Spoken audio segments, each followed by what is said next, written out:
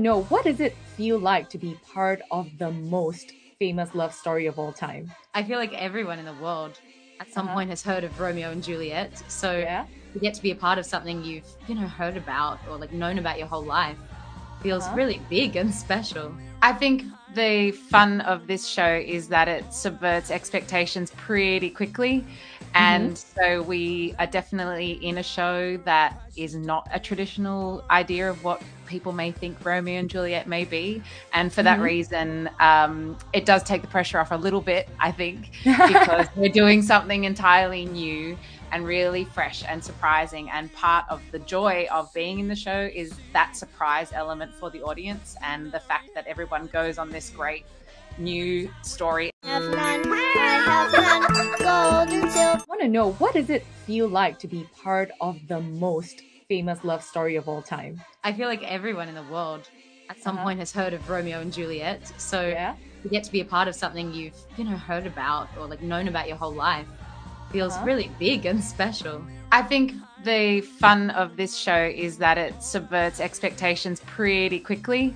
And so we are definitely in a show that is not a traditional idea of what people may think Romeo and Juliet may be. And for that reason, it does take the pressure off a little bit, I think, because we're doing something entirely new and really fresh and surprising. And part of the joy of being in the show is that surprise element for the audience and the fact that everyone goes on this great new story adventure with all of us. Kiss92, all the great songs in one place. Build up with knees and pins, my fair lady.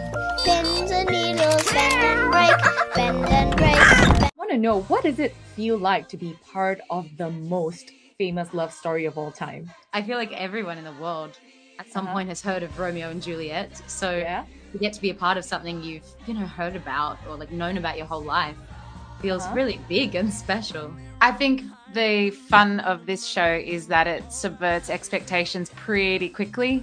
And so we are definitely in a show that is not a traditional idea of what people may think Romeo and Juliet may be.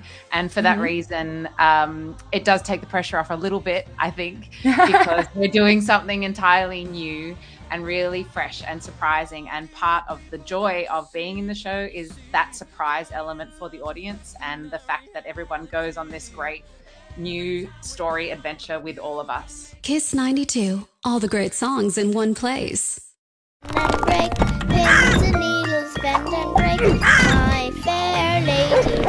Build up with stones so strong, stones so strong, stones so strong.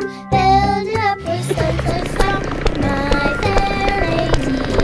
Stones so strong will last so long, last so long, last so long. Stones so strong will last so long, my fair lady.